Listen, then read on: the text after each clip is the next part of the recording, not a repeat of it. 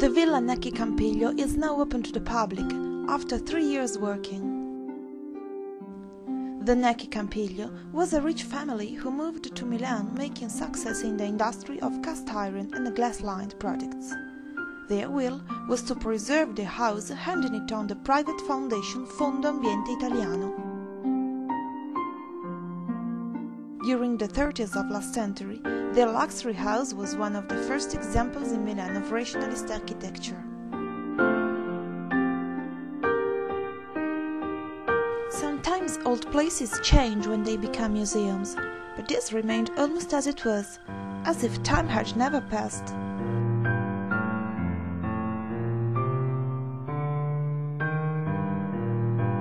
Only the paintings and other artworks are different. Someone says that these collections are better.